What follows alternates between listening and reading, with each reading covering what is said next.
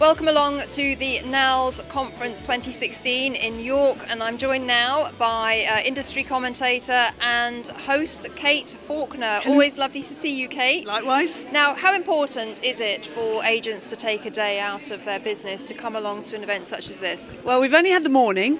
I already need some painkillers because my head is hurting from all of the legal changes that Robert has talked about, all of the right to rent checks and the complexity, and then all of the electrical stuff as well. It's not the rules and regulations that are out there, it's how to interpret them.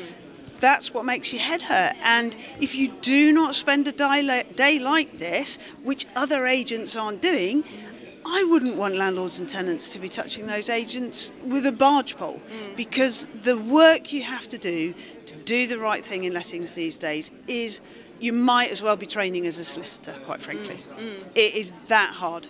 It really is unbelievable. So this is a great way to keep up with industry updates, and also, of course, the networking is a very important part of it as well, isn't it? Well, it is. I think we had, in the first session we were talking about ideas of how do you work against the cheap agents? What do you do when you come across a non-compliant agent or indeed a non-compliant landlord? And you only have the courage to kind of always do the right thing or come up with a good idea when we do that together, because if we all try and do that in our individual offices, much as we're competitors, we actually need to really club together now and help each other, because there's a lot of the industry's getting hit for a lot of stuff and blamed for a lot of things which isn't their fault. So really there's a great feeling of creating solidarity here, isn't there? Huge. And nationally we can do so much, but actually it'd be great to see NALS agents, for example, even competitors at a local level, getting together and sharing with other organisations in their local areas the learning that they've had today, or just that they were here today and they are just completely up to date on the rules and regulations. That's important stuff. Yeah, I think we've worked out recently that there are over 145 government statutes and regulations that landlords have to be compliant to. So from an agent's perspective, surely this is a good marketing tool to go out to landlords and say, we can take care of all of this for you, because surely landlords are finding it more and more onerous to keep up themselves because they're in busy day jobs. Yeah, I am quite categoric. If you are a landlord, if you do not belong to a landlord association, or you don't use an NALS RICS agent, I don't think you've got much hope of keeping up with the law. And if you're a landlord, you rent 1 or 2 properties and you're full-time working, you haven't got a chance. I can't do it myself. I have a wealth of people to help me when I'm writing books or articles. So if I can't do it, how can they? So it is impossible to keep up. And it's not just the number of laws or knowing the law exists, it's the interpretation.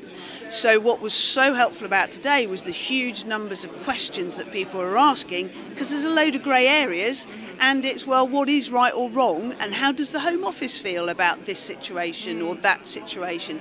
If you don't come to events like this, you don't get that learning. Well, it must be great for agents to be able to interact with the Home Office in this kind of environment, because they wouldn't get that opportunity elsewhere, would they? No, they wouldn't, and I don't think that necessarily, if you're in the Home Office, you're in a government agency, you're not going to necessarily appreciate how much you're asking people, or indeed understand the job they have to do. And I think a lot of the questions today, brilliantly answered, I have to say, by the Home Office. But if they hadn't asked those questions, then it wouldn't have got the Home Office thinking, well, actually, what is the best way to answer that? And I think it's the Home Office has learned some stuff, I would hope, from today as well. And that's what we need. We need them to understand our business. So hopefully today's event is a bit like dropping a pebble in a pond. The ripples will go out, people will take it back into their everyday workaday worlds, and the positivity and the learning will spread. Yeah, and I'm really proud of everybody that came today. Letting agents do not get thanked for the work that they do. They work incredibly hard on behalf of landlords and tenants. They cannot legally just look after a landlord, they have to look after the tenant too. I think that's completely misunderstood, and for all the guys and girls that made the effort to come today, massive thank you for the work that you do, because it's a big, it's a lot of time out, but if they don't take this time out, they can't do their job properly.